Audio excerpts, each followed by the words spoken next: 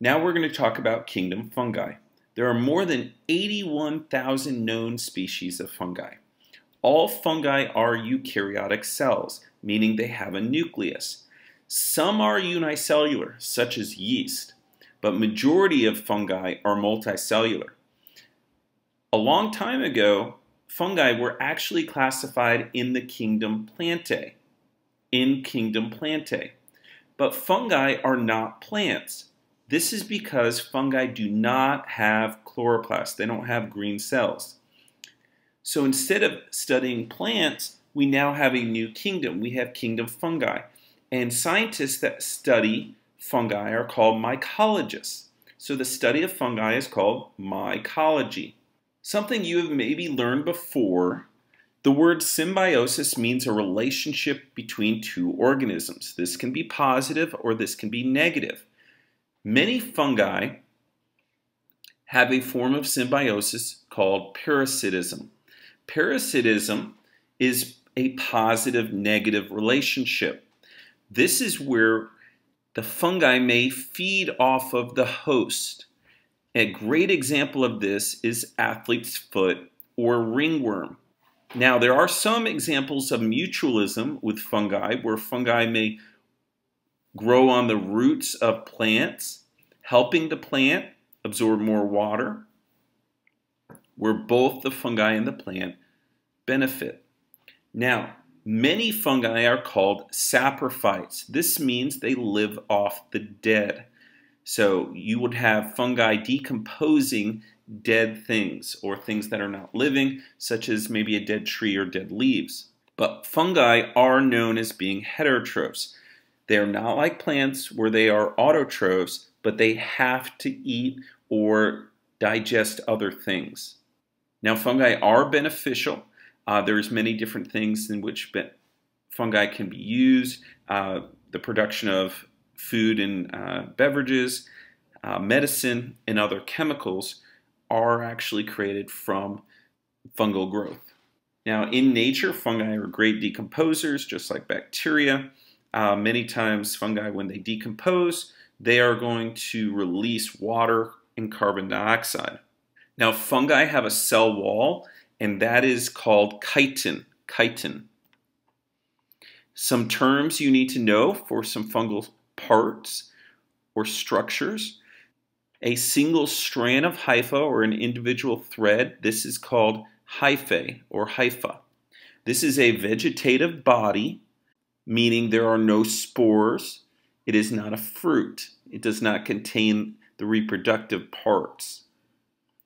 Now, many hypha intertwined together is called mycelium. Now, some hyphae can have more than one nucleus in it, and that would be coenocytic. And you learned that when we talked about protists, such as Giardia.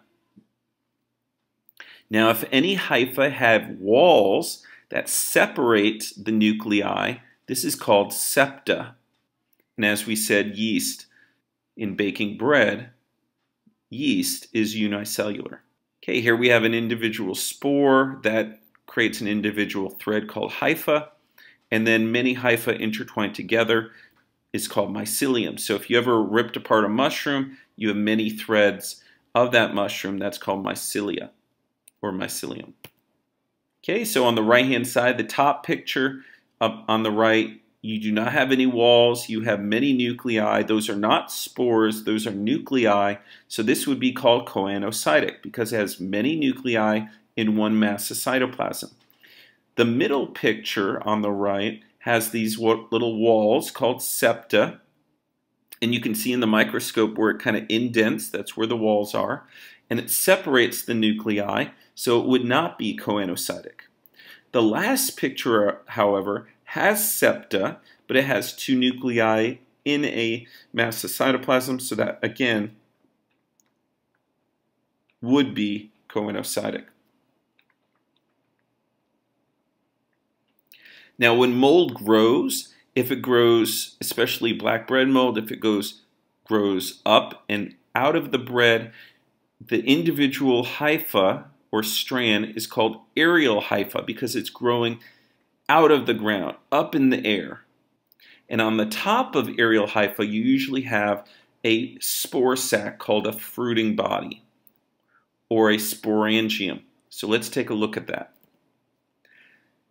Okay, so here we have our aerial hyphae growing above and out of the bread. And then at the top, you have your sporangium, which contains all the spores. That's your fruiting body. Remember, fungi do not have seeds. They have spores. The first phylum I want to talk about is phylum Zygomycetes. An example of that is black bread mold, or Rhizopus. You can see the aerial hyphae, you can see the spores, and the connection between them is called a stolon. Okay, here's the black bread mold. You can see the hyphae, the little fibers, and then the black fruiting body or black sporangium. The next phylum is Basidiomycetes. A great example of this is mushrooms. Now, not only mushrooms are in this phylum, but puffballs, rust, and smut. These are club-like fungi. Now, the basic overall diagram and structural components of a mushroom you will need to know, such as the cap, the gills, the spores, the stipe, also known as the stalk, will be very important for you to know. Here you can see the mushrooms, puffballs, smut, and rust. Now, the rust is a fungus. This is not the same rust in which you have oxidation of metal. Okay, it looks like that same color when rust happens. That's why they call it rust. It looks a yellowish red color. And then smut looks like dirt, but it's actually a fungus. That's why they call it smut, because it looks like dirt. Okay, the common edible mushroom is called agaricus. This is your pizza mushroom.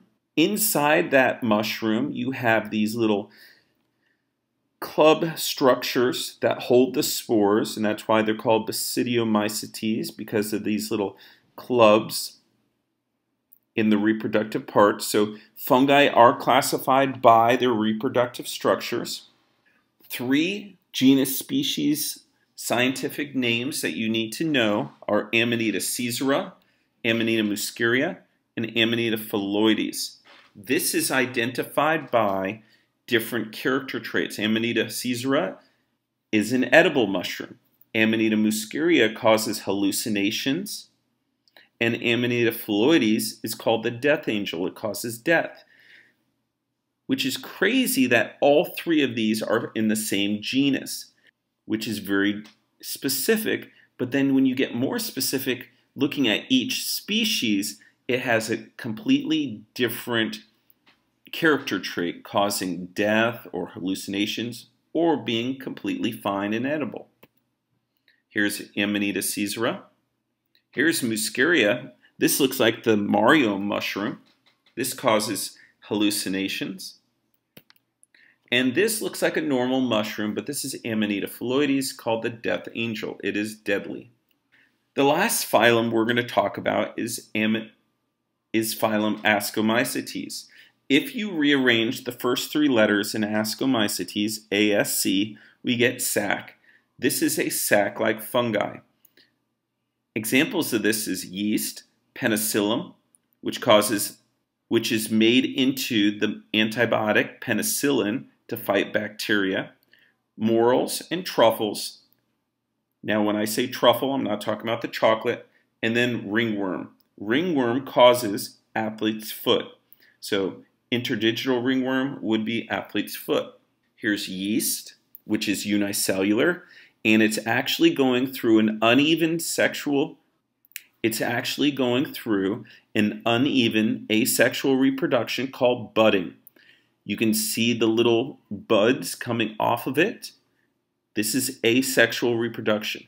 Now, binary fission is an even 1 to 2. This, however, is an uneven division or asexual reproduction. You can also see the penicillin, which is turned into the antibiotic penicillin. There you can see the morels, which can be a delicacy. Many times they will.